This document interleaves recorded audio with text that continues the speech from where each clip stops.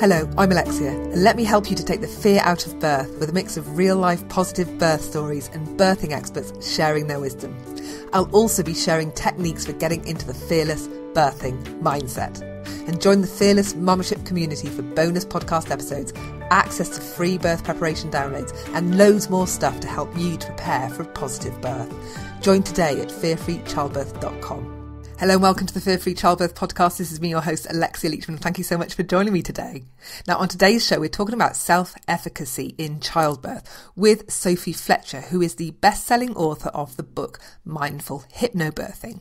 Now, in a nutshell, self-efficacy is your belief in your ability to perform a task. So obviously today we're going to be talking about your ability to birth your baby. That's what we're going to be talking about. And what factors will influence your levels of belief in your ability to do that with the most positive outcomes possible. So that's basically what today's chat is all about. But before I dive into that, I have got a few things I want to share with you. My first one is a shout out to Nina. Now, Nina is currently 40 plus 3 days or something out in Japan battling the Japanese healthcare system who are pressurizing her for an induction, and she's doing a fantastic job in standing her ground, staying calm, and basically using the best word ever when it comes to inductions, which is this: no. That's all you need to use with inductions, the word no. And she's doing it brilliantly. So I just want to give you a huge round of support from the podcast, because it's not easy. It isn't easy. And she's finding also that the healthcare professionals over there are not even talking to her directly about her induction. They're talking to her husband, which must be deeply frustrating. So I think you're doing brilliantly, Nina. Just stick with it. Stay calm. You will be fine. And do keep us posted in the Fear Free Childbirth Facebook group, because that's where she's been sharing her journey. If you are not a member of the Fear Free Childbirth Facebook group, then do come inside, do ask to join, and you'll be let in. Basically, it's there for you to ask questions. We've got loads of birth professionals within the group that are there to answer your questions. You know, if you just need support, you just have anything you want to know, birth professionals, come and join us too, so you can offer your support and expertise to women that seek it out. Okay, so that was my shout out for today. Then also, I want to let you know that I'm currently piloting a self-care program for birth professionals, and the reason I'm doing this is because I've been asked for it loads by birth professionals. So I'm currently piloting it with a group of doulas at the moment, but if you are interested in boosting your levels of self-care, if you're a birth professional that really wants to look after yourself on the emotional side using the fear clearance technique that I share that mums are using all over the world, then you can come and sign up for the waiting list when I do actually release that later this year. So yeah, we're currently trialling it anyway, and I've already trialled it already and had some great results, but I'm just sort of widening the reach at the moment. So if you are interested in doing self-care as a birth professional, then just come to the Fear Free Childbirth website, head over to the birth worker section, and you can sign up for the waiting list right there. Okay, so let me tell you a little bit more about today's episode. Today I'm going to be speaking to Sophie Fletcher all about self-efficacy. Now, self-efficacy might not be something that you know what it is. Certainly when she first mentioned self-efficacy to me, I was like, what? What is that? And why is it relevant?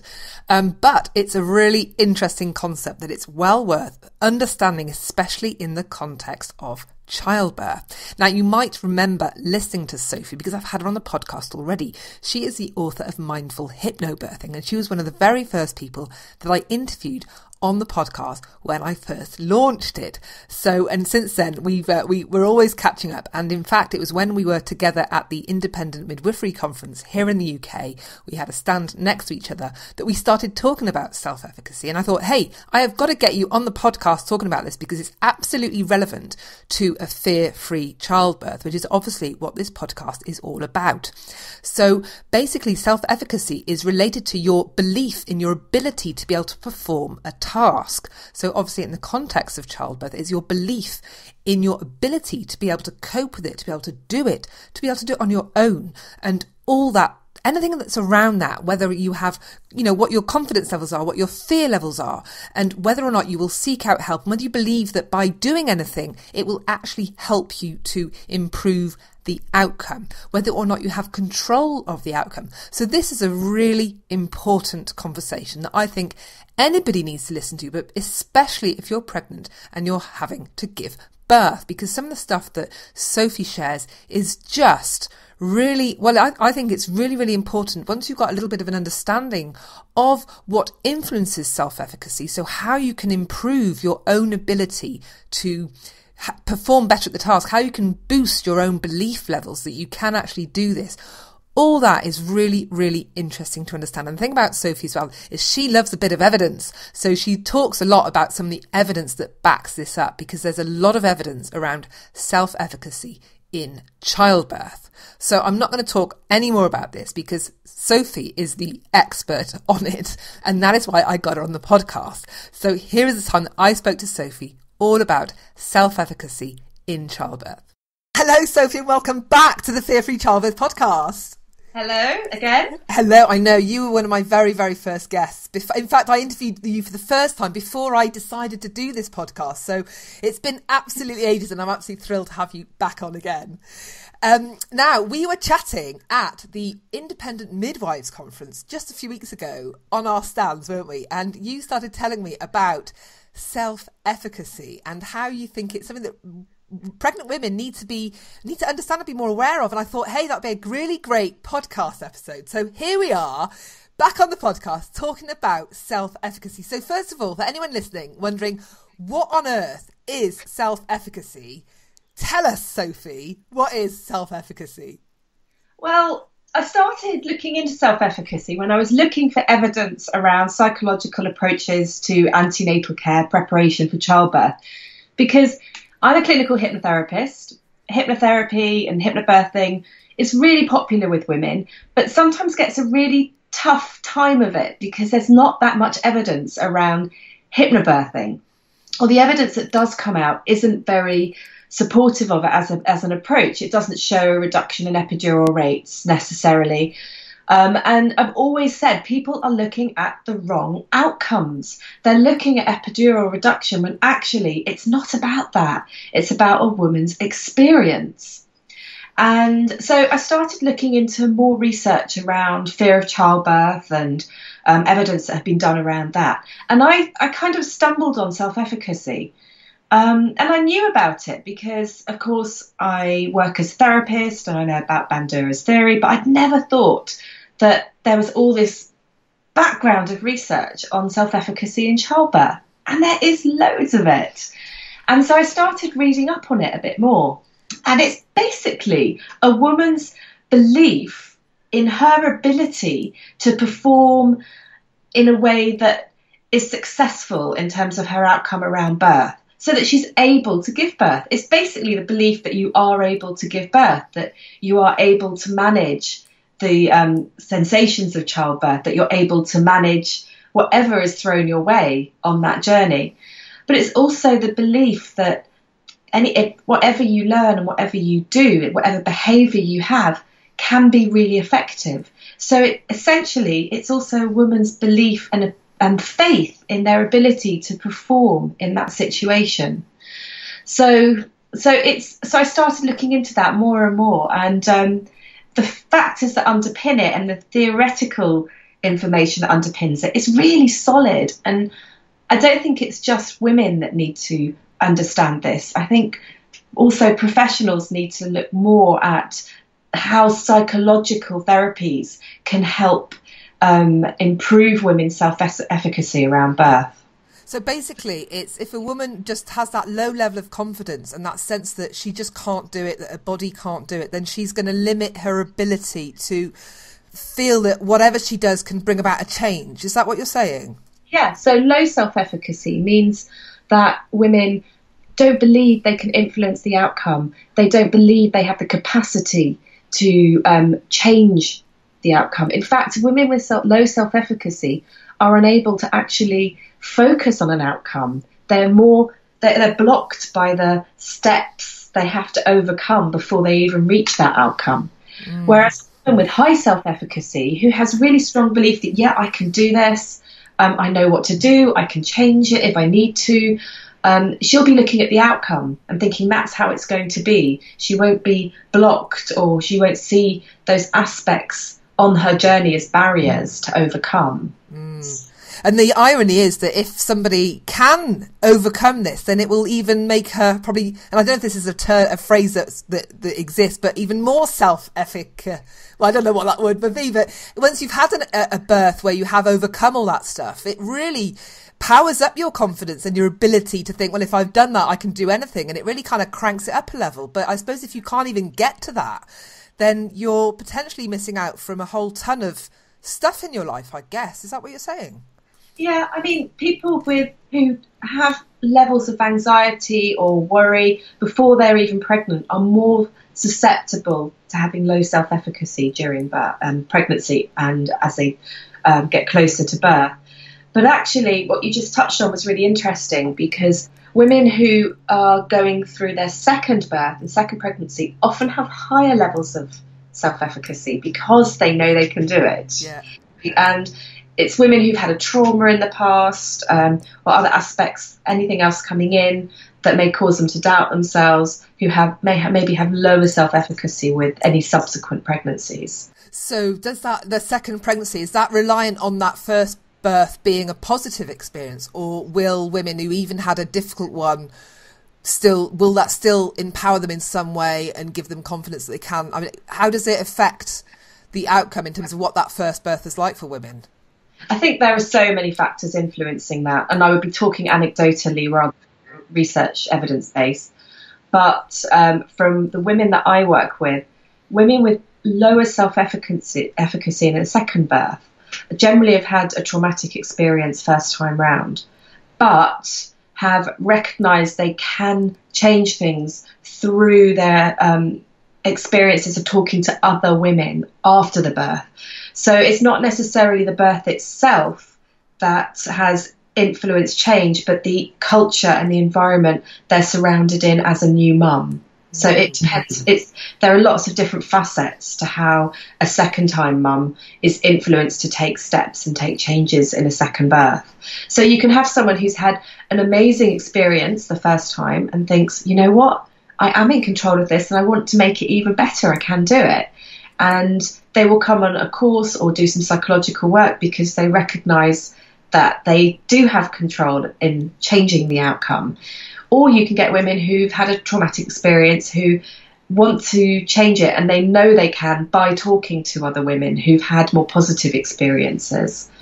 But a woman who's had a trauma with their first birth, who has had no positive experiences of talking to other women in those social groups after the birth, would be unlikely to seek out psychological care because she knew it was there.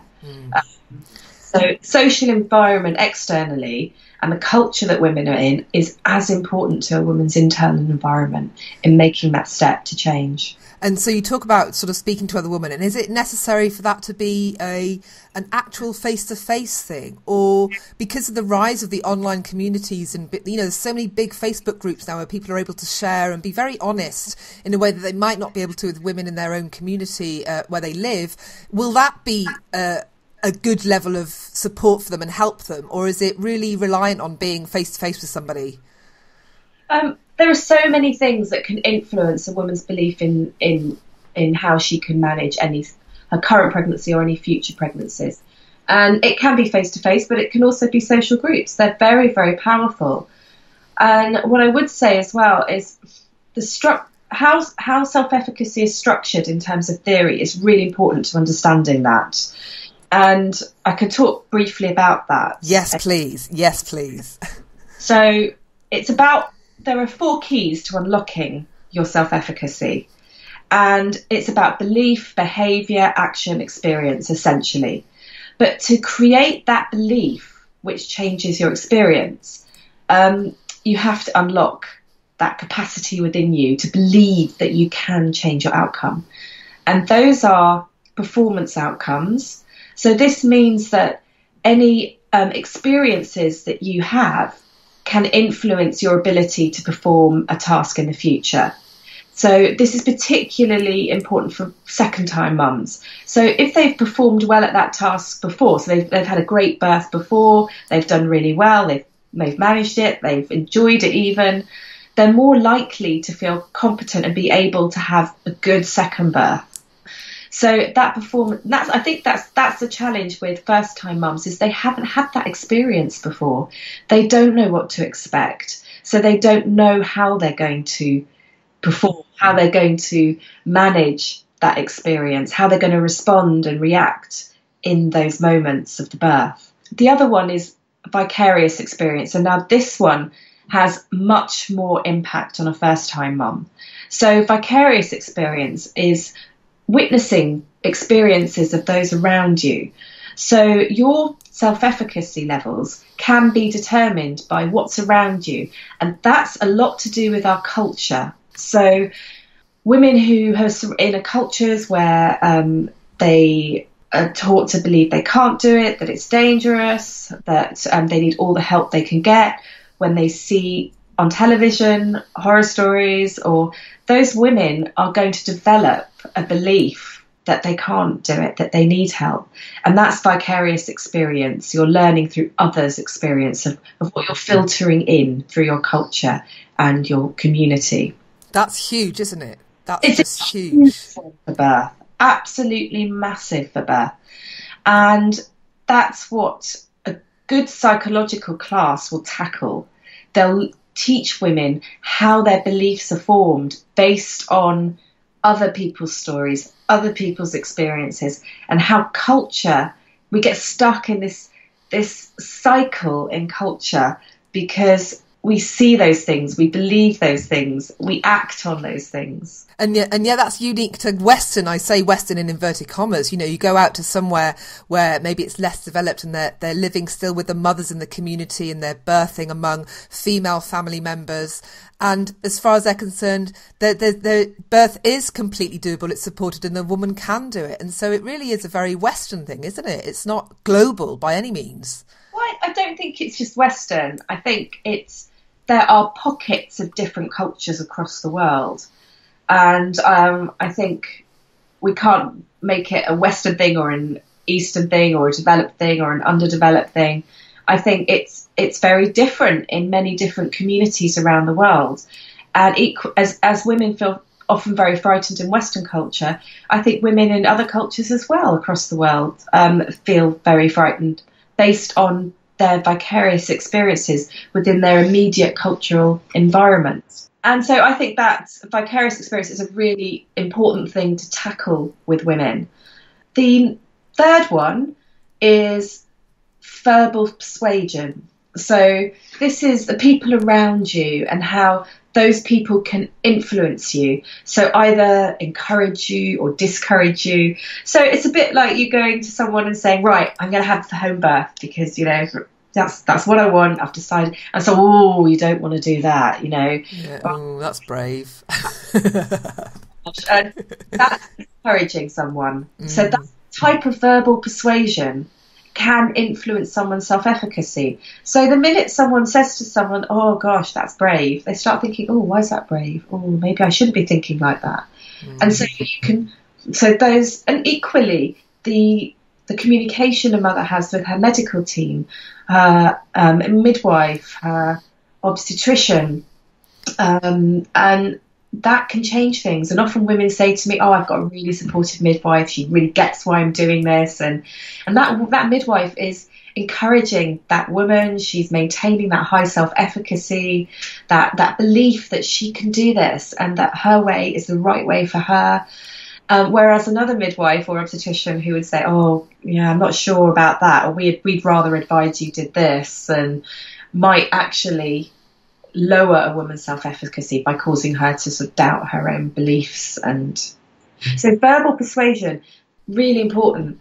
And I find this verbal persuasion and the vicarious experience really poignant when I'm teaching hypnobirthing, because I know that mums who come into my classes will leave my class thinking, yes, I can do this. And they understand how their beliefs change their behaviour and change their action. They understand how they can influence and change that. They understand what's going on in their body. So we've talked about all of their fears, and they go out feeling so buoyant, strong, and then what's going on externally can deflate that a little. Can I just stop you there and say I went to one of your classes during my first pregnancy, and it was coming out of your class and I went, that's it, I'm having a home birth. So I just want to put that out there so that everyone who's listening knows that that's exactly what happens when you go to your class, is that you come out feeling completely empowered, and there's no way I would have I never even foresaw for a minute that I was going to have a home birth, and I made that decision coming out of your class. So I just want to publicly thank you for that, Sophie, because both of my home births were amazing, absolutely amazing, and I cannot imagine ever wanting to go near a hospital for a birth. I cannot imagine that at all. So just a big thank you to that. Anyway, back to the podcast. You'll know from that experience when you come out of a class where it's not just hypnobirthing. We use mindfulness, we use CBT techniques, we use a bit of NLP, neuro-linguistic programming. We use lots of different psychological techniques, and it's essentially blowing your belief balloon up. So everything you're given in a class, and you go out with this balloon that's blown up, and you think, yes, it's full of all of that. But every time someone says something or you see something that might conflict with that, it might let a little bit of air out and slowly deflate. So the mother has to keep blowing that balloon up, keep filling it with positive stories, and keeping that belief buoyant, as it were. So, and the last thing that women need to look at, and this is slightly different, is physiological feedback. So that's what's going on physically in their body and how they manage physical sensations and interpret those physical sensations. So, and that can influence efficacy, so that strong self-belief. So an easy way to describe that is if you have two people standing at the bottom of a roller coaster and they've both got that churning feeling in the stomach, you know the one I'm talking about, and one person said, oh, I've got those butterflies in my stomach, I'm so excited, I can't wait to get on that roller coaster. And the other person says, oh, I've got those butterfly feelings as well, that churning in my stomach, I'm so nervous about going on the roller coaster. So those people have had a different physiological response, the same physiological response, but they have a different emotional response to it. And it's much like birth and how we perceive those sensations of birth and how I'm going to use the word cope, even though I don't like to, because that's what a lot of women say. How am I going to cope with those, with the pain of birth? And that's a cultural thing. That's a vicarious experience coming in. But really, a good psychological class will train a woman or teach women about how she can change her emotional response to what's going on physically in her body. And you know as well as I do that women, because you've had this experience, that women come away saying, I would not call that painful. No. And they've had a very similar physical experience, but their emotional response to it is completely different. So often what a hypnobirthing class will do, that a lot of other antenatal classes won't do, is teach a woman techniques to help her change her emotional response to what's going on physically in her body. And that can be through hypnosis techniques, mindfulness techniques, all sorts of different things. So she's able to master that experience. And she's resilient and strong. And she goes in there and says, I've got everything I need within me to make that change. And I think I just want to say with that, there's a bit of a loop going on with that what's going on there as well. You know, when you talk about the roller coaster experience, or whether that's the pain experience in birth, you know, whenever you have that physical sensation that's happening, and then immediately your rational mind or your mind kicks in and then labels that experience. And if it labels that as excitement, then then you go, oh, this is why I'm excited. I'm having these feelings, so I'm excited, and it stays in a positive place. Whereas if suddenly you label it as, oh, I'm nervous. Why am I nervous? Well, that's because it's dangerous and I might fall out the roller coaster. Ooh, and suddenly it sends you down this really negative path. And when you think about how that is with pain, the psychological response to that physical sensation is absolutely crucial when it comes to birth, because if it's pain, then you start thinking, oh my God, pain.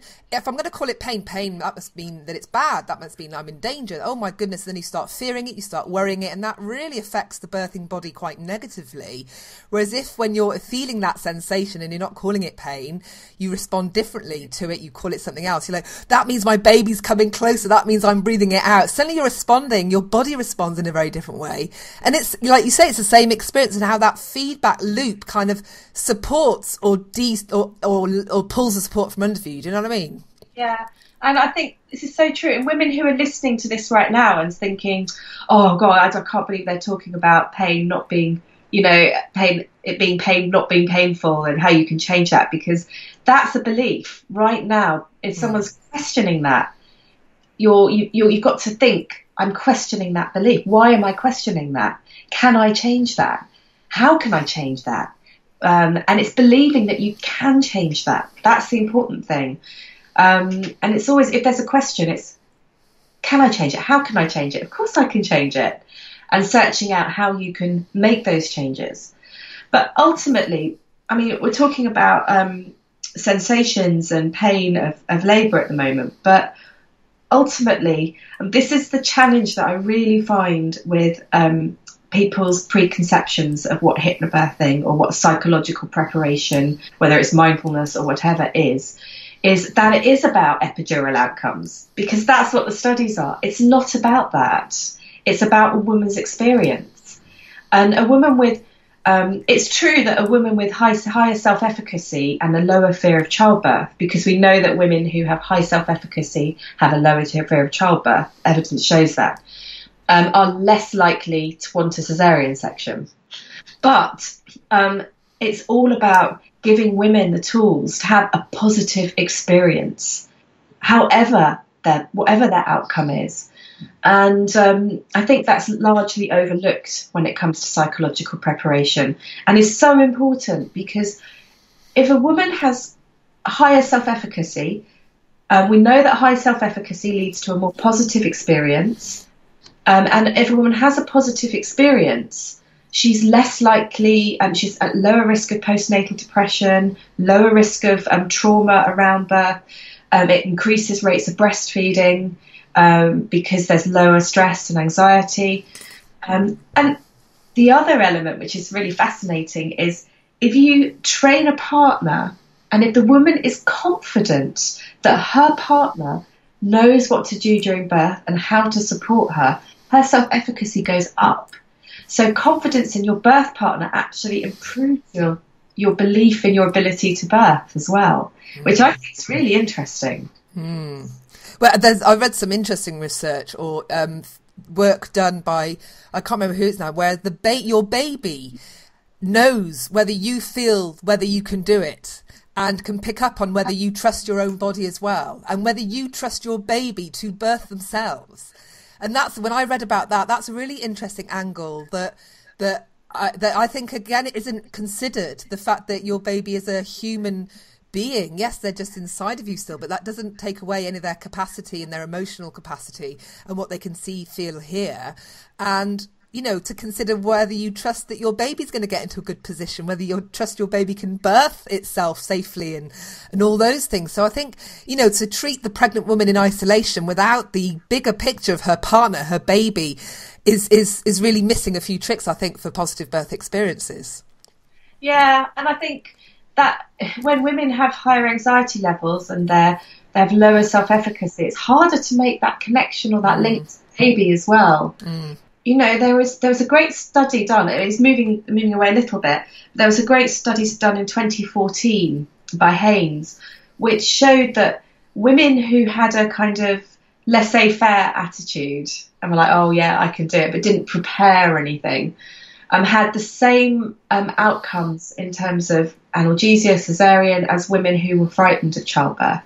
Wow. But the who'd really believed that they could do it and could make a change and actively prepared antenatally and did that psychological work, but also did a lot of work around connection with the baby in the womb, they had much better birth outcomes. So let me just get that right. So basically you're saying that the women that wing it, that basically kind of don't prepare at all, think, I'm just going to turn up on the day and birth my baby, have the same outcomes as somebody who's fearful of birth. Yeah. Wow. Yeah. So self-efficacy, a high self-efficacy encourages women that they believe they can do something, they can change that outcome, they can make it what they want. they're more likely to experience a more positive birth. What about those women then that have low self-efficacy, that don't see a way that they can have any influence on the outcome? How can we move those women into even move them a little bit along that scale to a place where they can see a way forward and start being able to affect their outcome in a more positive way? What can we do to help those women? What do they need to think about looking at? Well, I think for those women, the first point of call is often their midwife or their doctor or their caregiver. And they are, for women who have it's another interesting thing that comes out in the research is that women who have low self-efficacy and who are at higher risk of postnatal depression generally book themselves in very early for their first booking appointment. So that's quite an interesting indicator. And midwives and doctors should be able to pick up on a woman who has low self-efficacy because she'll be naturally quite anxious. Women who have low self-efficacy have higher rates of fear of childbirth. So you can identify those women quite easily in a clinical setting. And we know that some of the research shows that up to 4 in 5 women have anxiety around giving birth. And so only the most severely tocophobic, that's having a phobia of pregnancy, get referred for psychological care. The other women just fall through the net. And certainly in the UK, lots of trusts don't refer privately. Lots of hospitals don't refer to private psychological practitioners, to counsellors, hypnotherapists. And I know that as someone who's been practicing for over 10 years, my local hospital won't tell women that I even exist in the local area. Wow. And I don't know how that's different in the States, but I think that's a real block. I think there are a lot of people within the community, not just therapists and counsellors, but also groups like the Positive Birth Movement. Those sort of informal groups are very powerful in supporting women and increasing their self-belief. And so I really think that care providers within a clinical sort of setting, if they recognise that a woman is anxious, should be able to signpost and refer women to services that are private or voluntary within the local community. And I think the problem around that is lack of evidence in those psychological therapies. So I think we've got so far in terms of evidence showing how self-efficacy influences birth outcomes, but there's very limited evidence to show how psychological support improves those outcomes within an antenatal setting. There are very few studies, and I think that's a challenge. So what about for the pregnant woman listening? It's easy. You mentioned some ways that maybe in a clinical setting they can be identified. But what about if there's someone listening now? Yeah. Will she be listening to this and going, oh, that's me? Or will low self-efficacy kind of mean that she's probably not even listening to the podcast? So maybe she's not even seeking out information, and maybe actually listens to the podcast of just generally women with high self-efficacy. I don't know. What's your view on that? I think you're spot on. I think your podcast is called Fear-Free Childbirth. And so I think some women will listen to it. Some women will listen to it and think, oh, no, that's not for me. I don't think I can change the outcome. I don't think I've got the power to do that. Other women will listen to it and think, you know what? This is the light bulb moment. This is it. I'm going to start researching how I can change my birth. And I'm going to look at how my psychology affects what's going on for me physically and how that's going to change my experience and prepare me for those early few weeks, especially.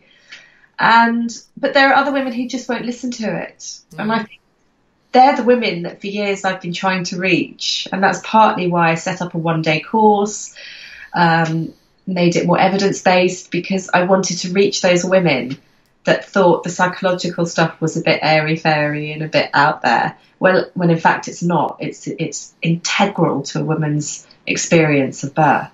So I think that is a challenge for people to capture those women who are just like sheep, really. I'm sorry. And I was one of them I was one of them with my first birth. I went to the system, I listened to my midwife, I had blinkers on and I was like a sheep.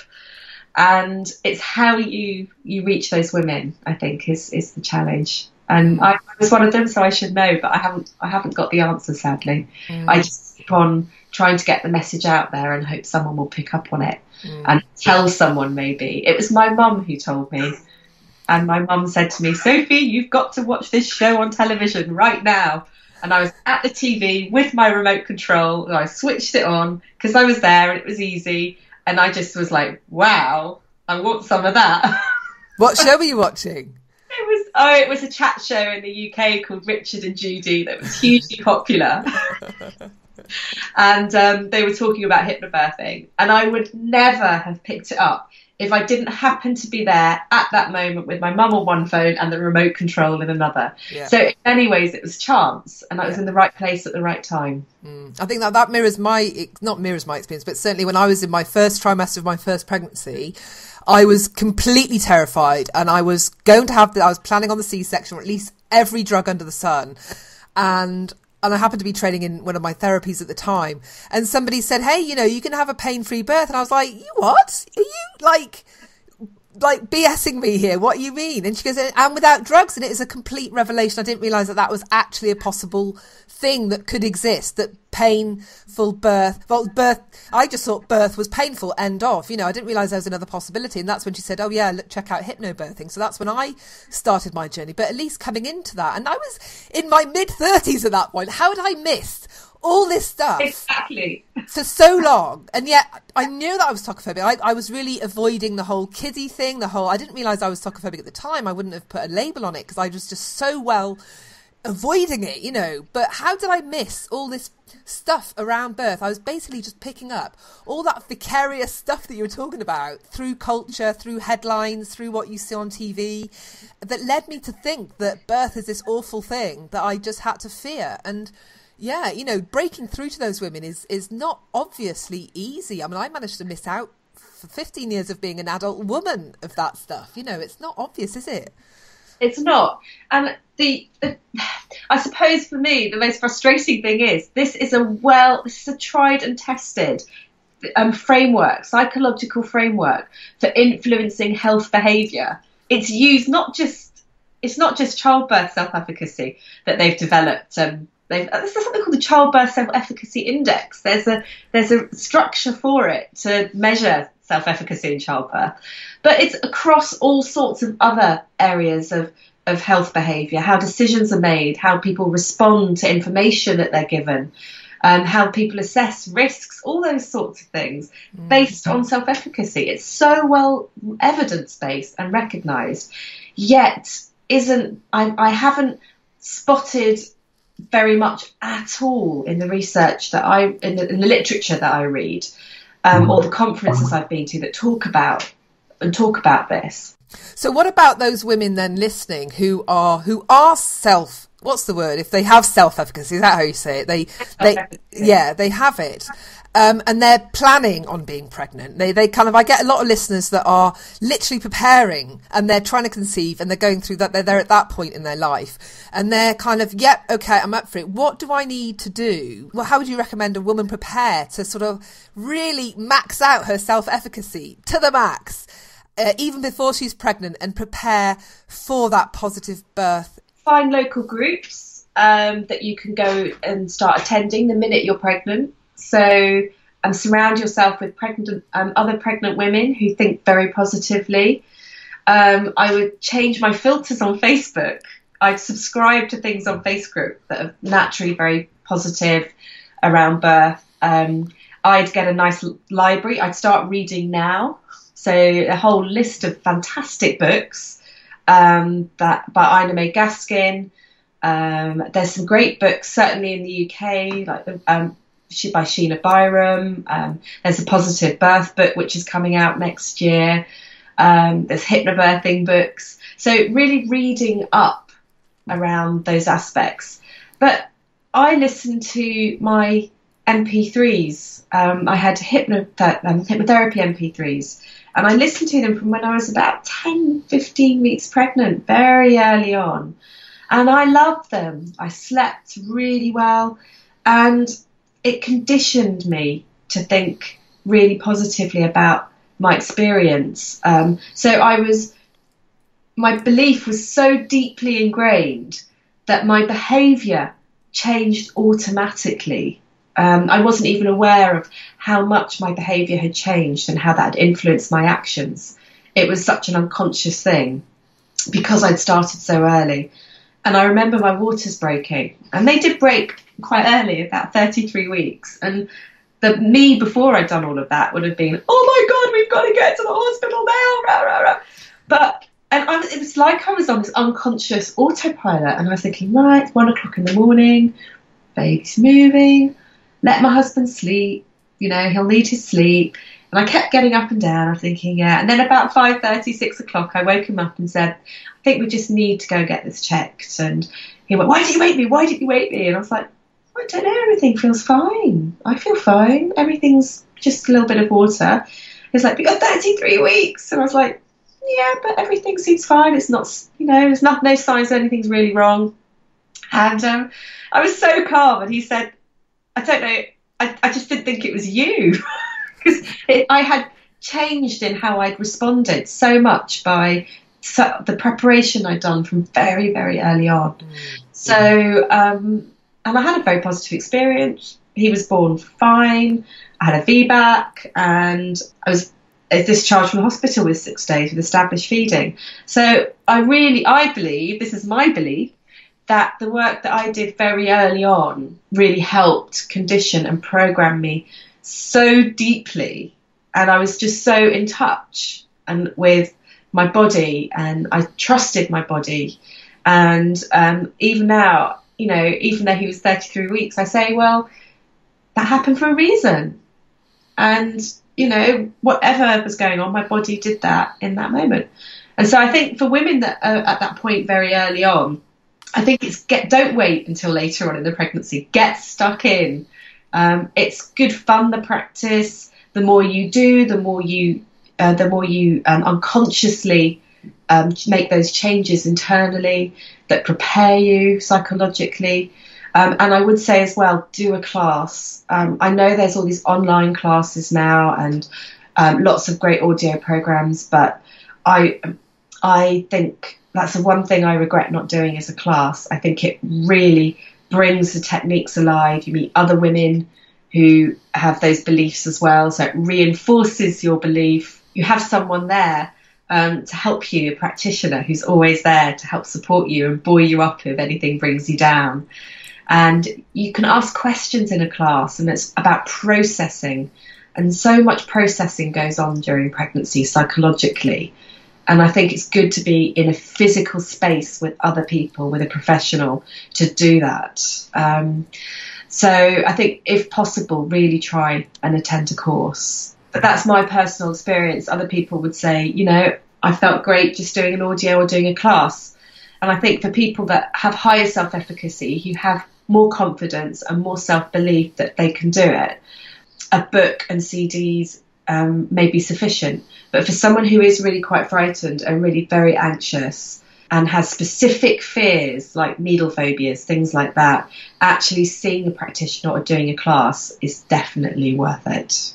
Well, thank you so much, Sophie, for talking about the self-efficacy thing, which was a very new concept. I'd not really come across it, but it makes so much sense. Is there anything else about self-efficacy that needs to be said before we wrap up? Is there anything I've not asked you that you think, oh God, I really wanted to say this? No, I think Google it. just go and look at childbirth self-efficacy and birth outcomes, and you'll see the evidence out there. You'll see that the evidence is there. It's recognising how important psychological preparation is in preparing for childbirth. We look at this Cartesian model of medicine, and actually we need to be looking at it combined. We shouldn't be separating the physiological from the psychological. We should be doing it all. And women should understand what's happening in their body, and they should know why it's happening and that it is okay. Perfect. Well, thank you so much, Sophie. Now, just so that people can find out more about you, just share your website and your book and all the latest stuff that's happening in your world as well, so people can check out, because I know you've been recording an audio version of your book, haven't you? So tell us, when's all that happening? Well, Mindful Hypnobirthing has now sold nearly 15,000 copies. Wow. Which is exciting. It's coming out officially in the States in February 2017. Oh, brilliant. And an audiobook. Penguin Random House have recorded an audiobook, which is read by me. Lovely. Much slower and very softly. It's in my hypnotherapy voice all the way through, with some great additional meditations. There's a lot of material on there.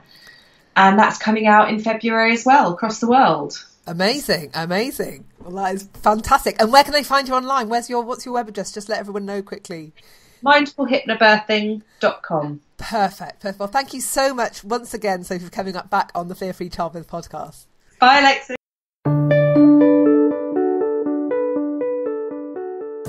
You've just been listening to me, Alexia Leachman, here on the Fear Free Childbirth podcast. Thank you so much for tuning in. Now, this is just a wee reminder that if you'd like to listen to bonus podcast episodes and have access to loads of birth preparation downloads, my video mini-series on reducing your fears and so much more, then join the Fearless Mummership community today. You can join at fearfreechildbirth.com. Until next time, bye for now.